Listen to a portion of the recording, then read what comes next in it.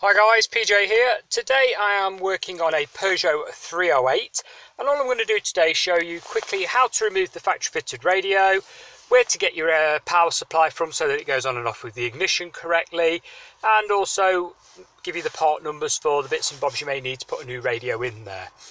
So with that in mind, if you've chose a Kenwood, Sony, whatever brand you've chose, you can either go for a single DIN unit, which is sort of this depth, the same as the original, or a double DIN, the bigger one. Okay, now you're going to need a wiring harness adapter.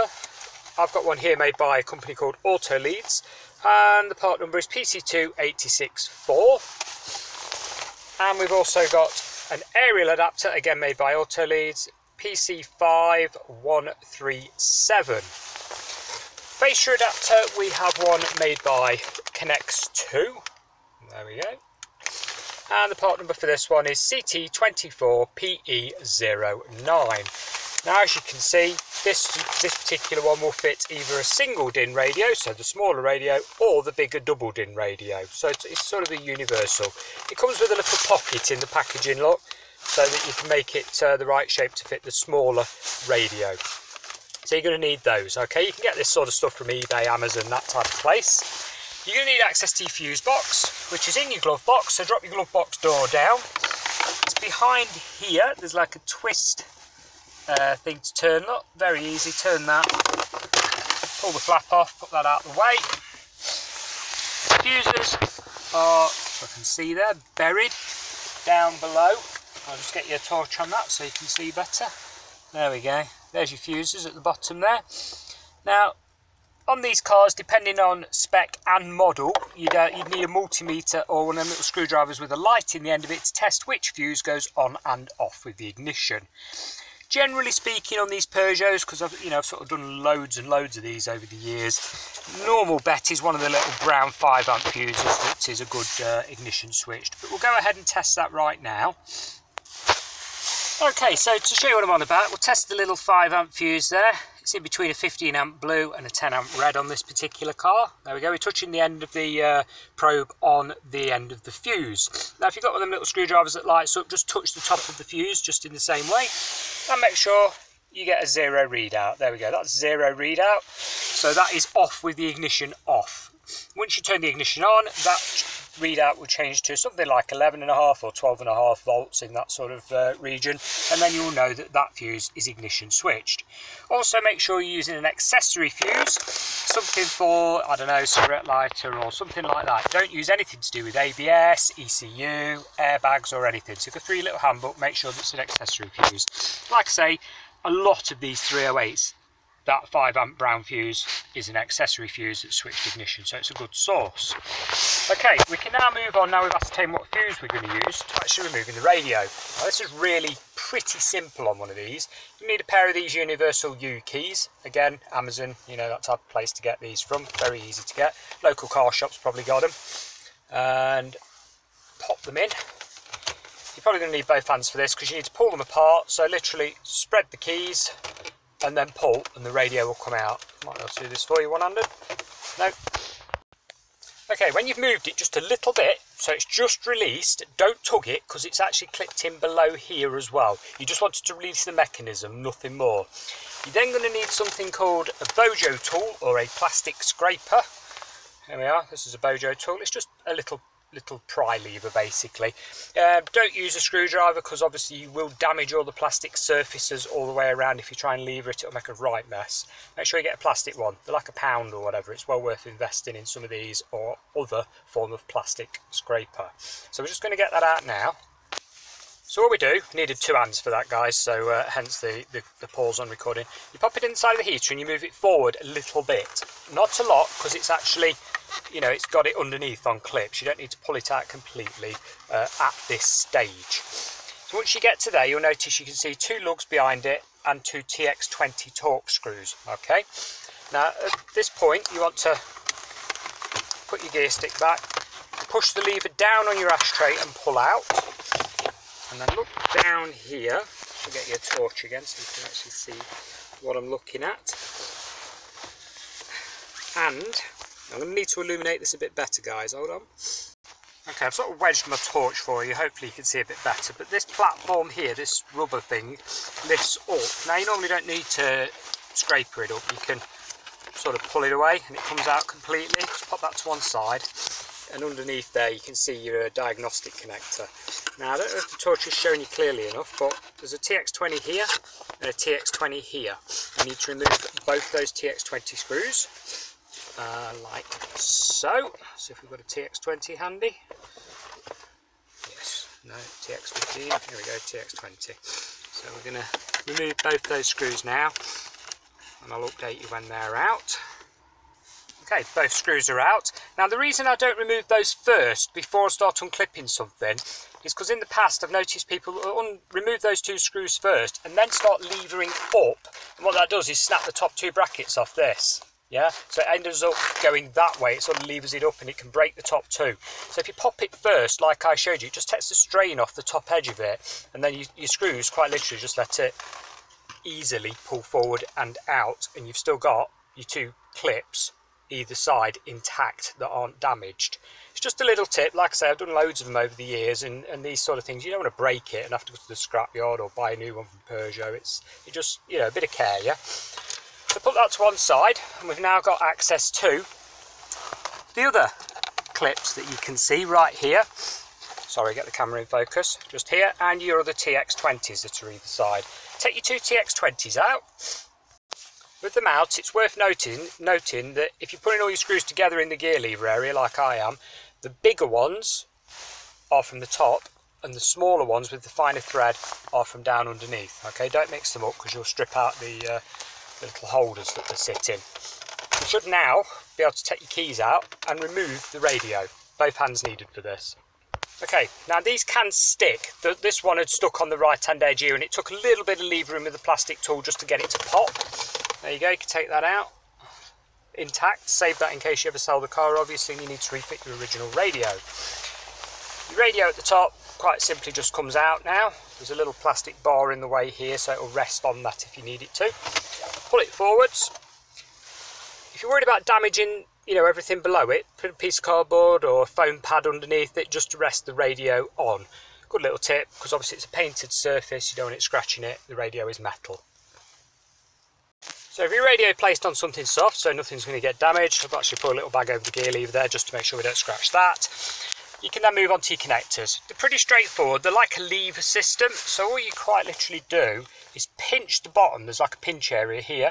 Pinch it, rotate, and out it will pop. There we go. That's out and free. Aerials, they've got a pinch again at the bottom. Pinch and pull. Both came out there. There you go. Look, little pinch aerial on the bottom. So you just push it in and it'll come out. Take your radio away. Obviously, while you've still got access to this, if you've forgotten left a CD in, plug it back in now and get it ejected. A lot of people leave CDs in radios and then need it fishing out afterwards. Much easier way you can get access to the wiring to get the CD out. Just a tip. Okay, so if you're fitting a double DIN, a big radio, you know, one of the bigger screen radios, you're going to need to get a hacksaw or some snips and cut out this plastic bar. Just literally trim it each side nice and neatly. It's nothing, it's just a little plastic bar, look. You can take that out and then your double DIN, your bigger radio will fit. If you're fitting a single DIN radio, the normal size radio, obviously leave it in and it will fit just here. You can use your fascia adapter to make the space the right shape. Moving on to your fascia. Sorry if the picture goes a bit foggy every now and again, guys. It's actually -3 degrees at the moment and very damp, so my lens keeps getting fogged up. This is an outside job, so it's not ideal. Okay, so there's your fascia. There's your pocket to make it the right size. Dead easy, as you can imagine. Your fascia just literally sits over the top. You've got two mounting lugs at the bottom here that you line up. Clip it in. It doesn't sit too well at the moment, but it will do once you get the framing that holds the thing in place. Okay. Next thing for us to do is to run the power cable to the fuse box. It's a very nice and easy job on one of these. You just pop the red wire that comes with the kit down here, out the bottom, and then up into the fuse box there. So we'll get one of those for you. Here we go. Here's our wiring harness adapter, the one that I showed you the packet for earlier. Has a red power cable that you can see here. This is the one that we feed through here and end up coming out here where the fuse box is. Here's your aerial adapter that I showed you earlier on to convert from a FACRA connection like the car has to a normal aerial. You'll notice it has a powered filter cable, and this just plugs in next to the red cable. This blue wire is normally loose, yeah, so all you do is shove it in, make sure it goes the right way round, look, so bear in mind which way it's crimped, and just put it in exactly the same way. It just shoves in and clicks into place so that you've got another little connector that's going to push in there, look, on the end of it. So go ahead now and pop all that in, and we'll update once that's done. Seem to have gone foggy again, oh dear. Just to point out, if any of this is, you know, a little bit confusing or a little bit worrying, don't attempt it. Take it to a professional. At the end of the day, I've got to state I'm not liable for any injury to yourself or damage to your vehicle that happens through you following this video guide. If you're unsure in any way, take it to a professional, pay them to do the job, they are insured. Likewise, if you have any questions regarding this car or any other car for that matter, pop them in the comments below. I'll do my best to get back to you the same working day. Just to quickly update then, guys, we've fed our power cable through from the radio aperture, and what we're going to use is a fuse spur. Okay, again, get these off Amazon or eBay, they're normally a couple of quid, and they hold 2 fuses. So we've got a 10 amp here to run the actual radio, and the spare slot there will be the 5 amp fuse that we pull out of the fuse box. We've bullet connected it together, a bit of electrical tape over that, or shrink wrap, take your pick. Do not be tempted to twist cables together. I have seen car fires arise from bodging like that. Make sure you use a proper connector, solder it together, heat shrink, etc. Don't twist wires together. Okay, so we're going to pull our 5 amp fuse out now, like so. There you go, there's your 5 amp. And that's going to go now in the spare slot on the fuse spur, okay? And then plug the fuse spur in where the fuse came from. So in effect, you end up with that, yeah? And then get your fuse spur and plug that in the original slot that it came from. Might need a torch, it's very dark and the fuse box is set back quite far. And there's our fuse spur plugged in, okay? Now just bear in mind, there's a little courtesy light sits here for lighting up the footwell. Don't let the power wire rest on top of the bulb, because the bulb gets red hot and it will melt the power cable. Make sure you cable tie it up to, you know, one of these loom wires that's here, so it's out the way of the bulb on the light and it's not going to melt through. You can then go along now and start connecting your aerial connectors and things like that. Quick update for you guys, we've basically shoved the cage in, pushed the trim as flush as it'll go. Now these trims are an aftermarket trim, they tend to fit not great, in all honesty. This particular one, you know, not lining up too good, and sometimes you have to bend them a bit to get them in. It is normal, I'm afraid. Bear with it, you know, you are putting an aftermarket radio in, so it'll look all right when it's done, but personally, you know, they're not great fit. It's just a side thought of mine, if you like. Various brands on the market. The Connect 2 one I've used here is actually a more premium one, so make that as you will. Okay, so when you've got to this stage, you've clicked in your ISO adapter onto your main wiring, and you've also clicked in the cable that comes with your Kenwood stereo. Okay, you've also clicked in your aerial adapter. They're all push fit, so the aerial adapter is a push fit. You'll notice on the other end of the aerial adapter, I'll just show you, come here, that there's 2 plugs, yeah, and you're only using one. Does not matter in the slightest. You can actually get aerial adapters that plug into both, but it makes no odds. So there we go. That's no problem at all. And your wiring, like I say, is plugged into your main harness. Where are we? Down here. That we've unplugged from the back. Can you see that there? There we go. You unplug that from the back of the radio, and now we've just connected it up to our new harness. Okay, now go and put the heater front back on again. Put your screws back in, which I'll do now and then carry on with the video. There we go. Heater pushed back on again, screws put back in, then you can get your little cubby hole thing, whatever you want to call it, pop that back in. It's a little grommet, so it just shoves in. Ashtray, simply push the top down and it slides straight in. Fit here, as you can see, not too great, unfortunately. Not a lot I can do about that. Like I say, this trim is a particularly bad one. I've seen a lot of these and this one's not faring too good, but still. You can now go and connect the power connector, speed connector, and also the aerial adapter on the radio, and plug your radio in at last. Leave the pocket out for now so you can get your hand behind it to pull the cables down out of the way. There we go. Radio in. Leave it an inch or so forwards. Don't shove it all the way in because it needs to sit under the lip. So the cage here needs to sit under the lip of this bit. You can put this in first, okay? I've left it out on this one, like I say, so I can get my hand under, and also the fact that this trim is actually a really bad fit and it wouldn't flex enough to get it in. So it's up to you. You could put that in first, but what you don't want to do is bunch your wires up behind your radio when you shove it back, because you can obviously catch one and cause a short. So now you can put your pocket in as well, and then we get to test the radio. And there we are, finished article.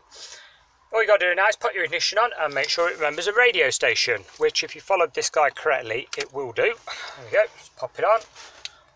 And we have a radio station, just turn it down there, tuned in onto number 6 there, just to test it. Turn your ignition off and on again, just to make absolutely certain it's got it.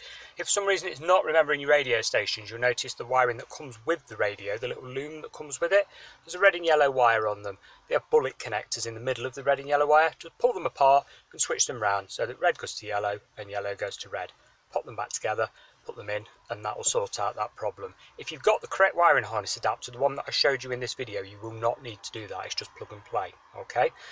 So there you go. That is how you fit a radio on a 2008 Peugeot 308. It also covers all the years that this model was made on. If you've got any questions, pop them in the comments below. Thank you very much for watching, and goodbye for now.